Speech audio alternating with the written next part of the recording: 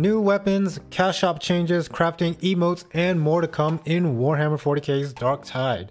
What's going on, guys? My name is Tyicus, and yes, you heard me right. Fatshark has just dropped a preview of the next major update to come for Darktide. We are going to be going over some of the topics listed in this community update. Which, by the way, the post said that the patch is slated to go live next Wednesday on December 14th. Also, link to the full community update will be in the description down below for those of you who are interested in reading it yourself. Alright, so first things first is more weapons. The Indignitus Mark IV Crusher and the Achilles Mark I Power Maul are confirmed to be added in the next update. I'm guessing these weapons are for the Ogryn Skullbreaker class. If you guys can confirm this, that would be much appreciated. I'm hoping it is so because I do main an Ogryn class and the weapon choices for the Ogryn is so much more limited than other classes, and it would be nice to have a bit more variety for the Ogryn class. But anyway, so far these are the only two weapons that are confirmed for the next update. Hopefully we will see more weapons, but we're gonna have to wait and see. Next up on the list is the cash shop. The devs have heard the community loud and clear about the issues. They are finally adding a 2400 Aquilus pack to the store and a 100 Aquila pack. However, the 100 Aquilus pack won't be added until a few weeks after the release of the next update. Lastly, they're going to change other functionalities of the store over time, hopefully to remove the timer that is on the bundles. We don't know yet. However, it is good to hear that the devs are listening and making changes to the cash shop, but implementing the 100 Aquila pack later seems a bit odd. So let's talk about the crafting system. It looks like Fatshark is going to be slowly rolling out the full system over time.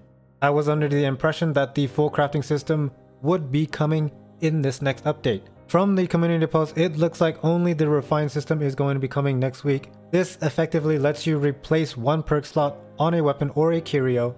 The same perk slot can be re-rolled multiple times, however it will block out replacing other perks on the same item.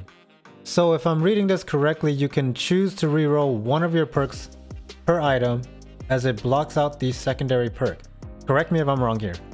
I'm not too sure how I feel about this, because the game has a ton of RNG tied to it already. We'll just have to wait and see when we get our hands on this feature. Next up on the list is private sessions and solo play. Starting next week, with 2 or more players in the strike team, players will be able to opt into playing privately via the mission board. This will prevent players who are not friends of a strike team member from hot joining the squad during a mission in progress. If the squad is all disconnected and a player is left alone when the reservation time expires, the mission will become public. As for solo mode, we are actively working on it. While it technically could work now, we are not happy with its state yet, and we want to ensure the solo experience lives up to your expectations. Right now, it does not, and we would do the game a disservice by implementing it. And it looks like emotes are in the works as well. Many players have asked us for more interesting ways to interact with people in the Morningstar. Near term, we will be introducing the ability for your characters to use an emote in the hub. Players will be able to customize this emote wheel in the cosmetic menu for their character. Next up is the possibility of shared progression across all characters. Since launch, we have seen feedback from many players requesting shared progression across characters to ensure a smoother progression loop. Our designers are taking this feedback seriously and are discussing how best to implement a solution that meets our players' desire and gameplay goals while striking a balance with the game's design intent. This is a sizable endeavor and its feasibility is still unknown. We hope to be able to share more information on its progress at a later time. Hopefully the devs are able to implement this feature in the future, as it would lessen the grind overall. Lastly, let's talk about the penance system.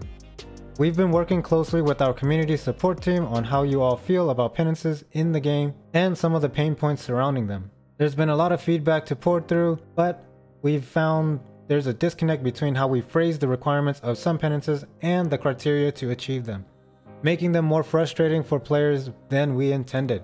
Based on the feedback we received from the support team, we are currently working through solutions to make penances smoother and more enjoyable for players. That is really awesome to hear, as some of the penances are downright frustrating and obnoxious to complete. It's gonna be interesting to see the changes to the penance when they come. And that's pretty much the preview for the next major update for Warhammer 40k's Darktide. Once again, link to the full post is in the description below.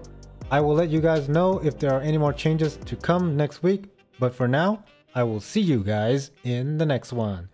Peace.